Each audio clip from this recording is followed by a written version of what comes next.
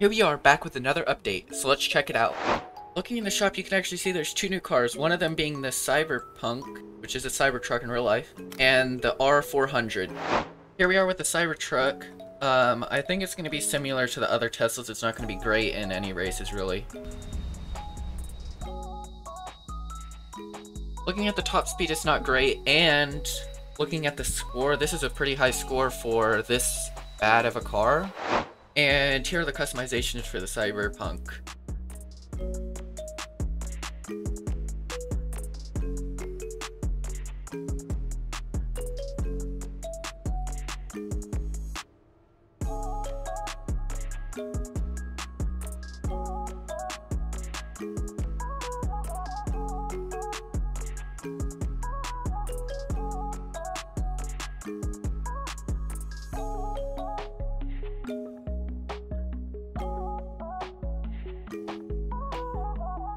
This car actually has very little amount of customizations you can put on it.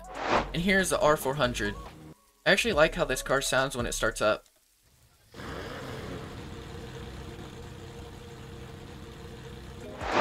Now I'm going to upgrade the car and show you the customizations for it.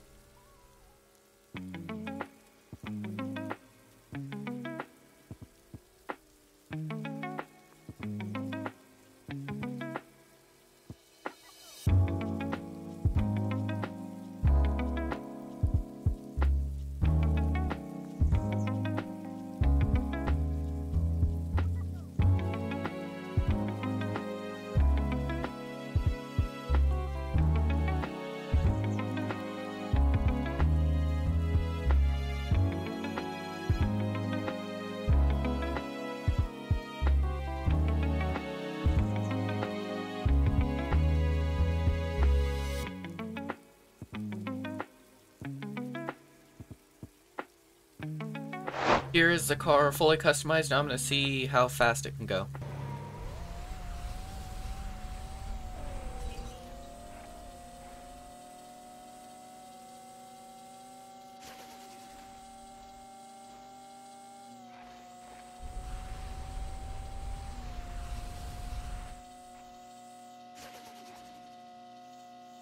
For 2.2 million, this car isn't really worth it. And now for the stuff that isn't new cars in the shop, we have brand new weekly quests which bring a new car and more money. At the end of the video, I'll show you how good this car is. And if you were watching closely, you could see that I was going through new things called speed traps, which capture your speed and it shows the rank of each player in the game with how fast they go by it. As you can see, I just went through a speed trap and I got rank first, and this works in the singular lobby, so whoever's in the lobby can go through it and try to get the best speed out of everybody else in the lobby. But as you can see, I'm 7th on the leaderboard for this speed trap. I think that adding these is a good part of the update, because for new players, it allows them to do something and it'll keep them coming into the game because it's not just simply driving around the map. Alright, so I have finished the 2 quests, and now I'm just waiting on the minutes, so while I'm waiting on that, I'm going to show you how good this car is in around the world.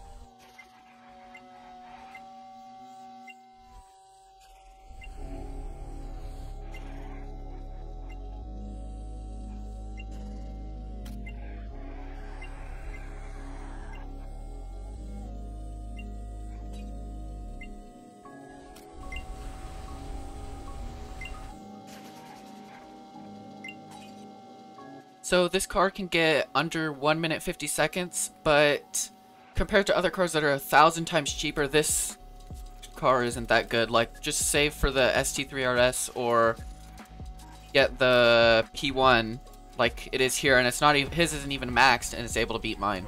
Here are some of my speed trap times. Let me know down in the comments if you've beaten any of these. So starting off, this one over here, the first one in around the world, I got 443. The second one in around the world, I got 435. The third one, I got 420. The fifth one, I got 453. And for the very last one in around the world, I got 439. For the speed trap right in front of the dealership, I got 441. And for the last one that I could find on the map, I got 363 on the drag strip. Looking out here, it actually seems like they updated the water texture again, and the water seems like it's way further out, but if you actually look under, the ground actually stops right here.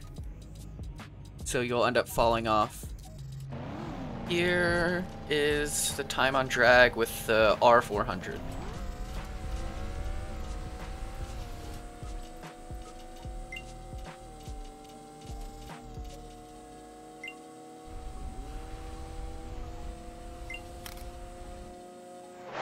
While I wait for the final quest to finish, I'm gonna customize the R400.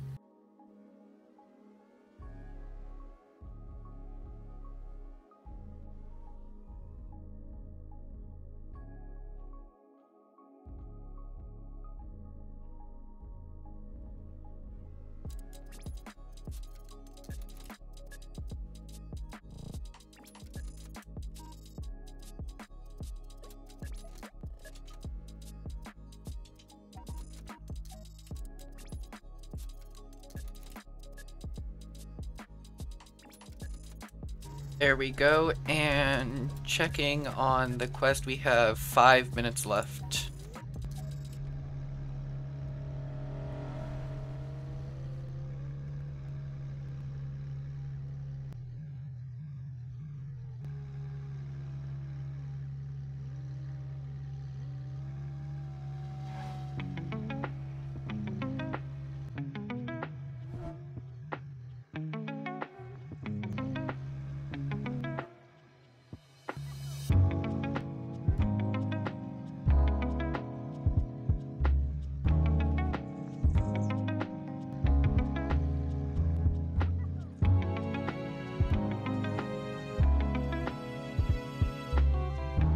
Thirty seconds left.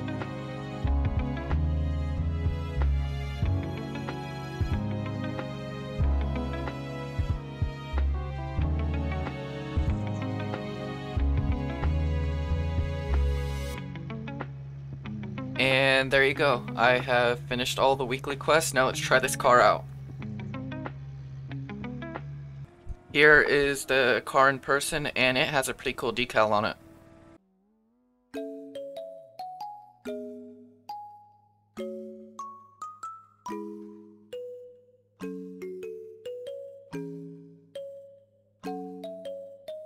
And here it is fully maxed, and I'm going to try it out and see how good it is in around the world. Looking at this car, it actually has some weird glitches on it where the different parts go through each other.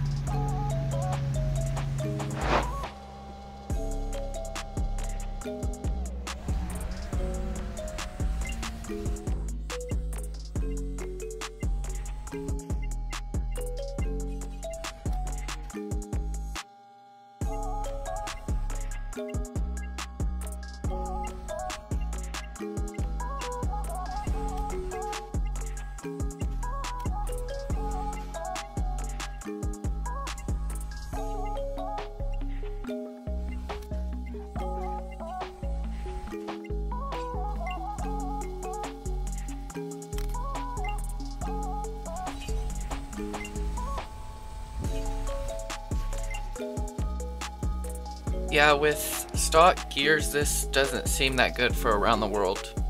Also, for some reason, when I was driving this around, it had a weird problem where it would just randomly turn to the left or to the right when I wasn't touching anything. Now, here are the customizations for it.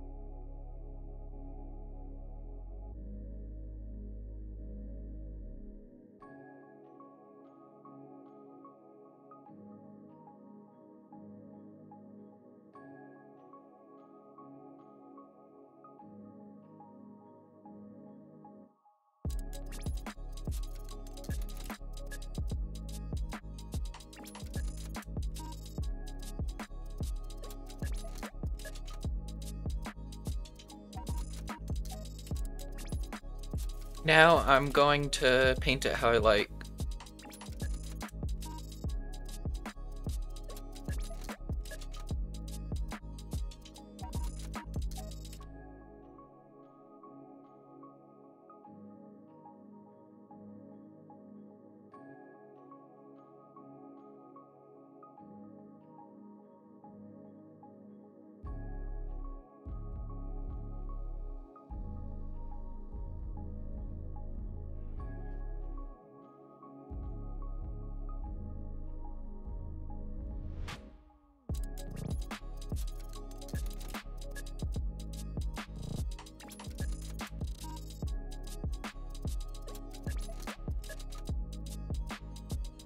And there we go, there's it all customized the way I like it.